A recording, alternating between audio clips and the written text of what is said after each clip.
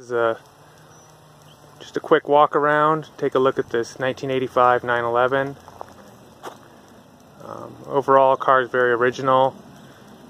We added the stripes and painted the centers gold and put the ducktail on it in the last 2 years.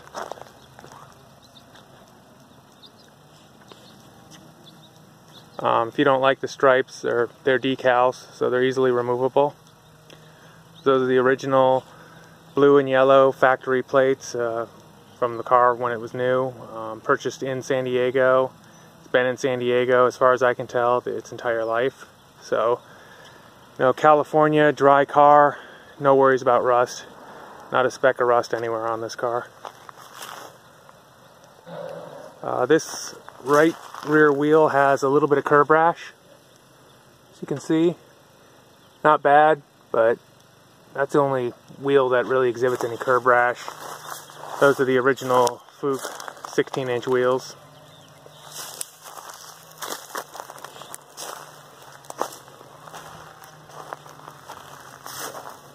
It's a sunroof car. 3.2 liter. I'll show you the engine in a second video where I'll do a startup.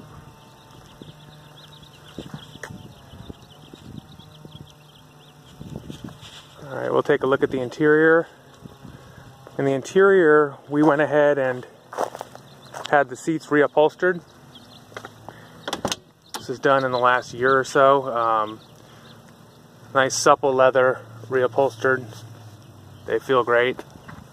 Power seats.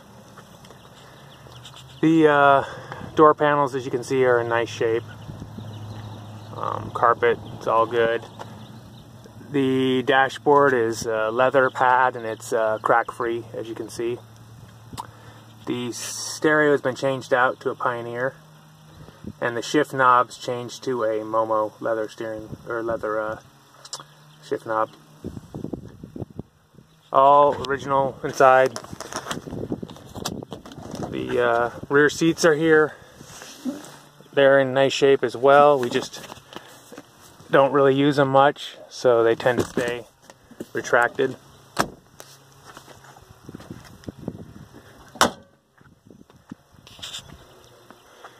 Anyway, overall, nice, complete, original car.